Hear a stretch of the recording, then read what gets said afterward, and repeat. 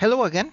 Today we are going to continue our series of videos about Hammerspoon with this short video on learning how to use spoons with Hammerspoon. Let's get started. You may remember from last time that we started writing a simple configuration file for Hammerspoon where we coded some of the actions that we wanted Hammerspoon to take for key bindings and things like this. Of course, you can code as much as you want with Hammerspoon. You can automate everything that you want.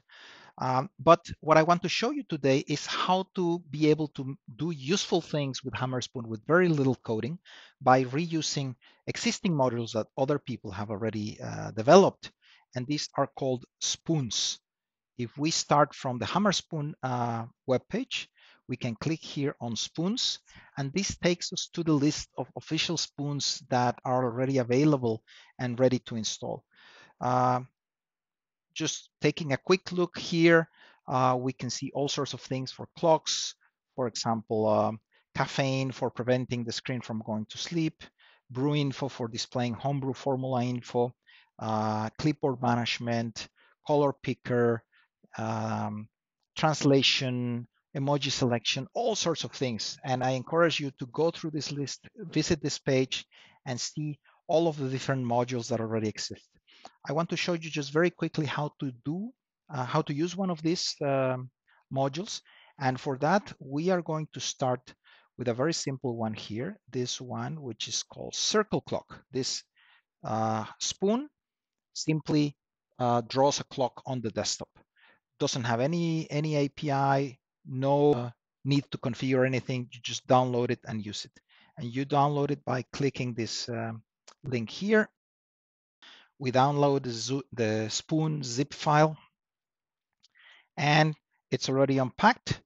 We can just open it, and then Hammerspoon immediately tells me spoon is installed, and that's it, basically. Apparently nothing happened, but if we now come to the Hammerspoon console, we have to say hs.load spoon, and we say the name of the spoon, circle clock. That's it, loading spoon circle clock. And now I have a clock here on my desktop. Of course, if I now reload Hammerspoon, the clock goes away. And the way to fix that is to add this hs.loadspoon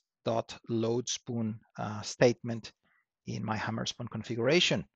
So let's just put that here.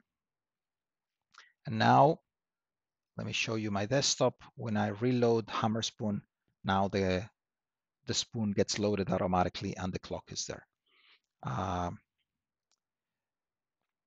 Next time, we are going to look at how to further automate not only the loading, but the download and installation of spoons by using a spoon itself, which helps us with this process. For now, let's stop here. As before, I invite you to visit my website or get my book, Learning Hammerspoon, if you want to learn more, and see you next time.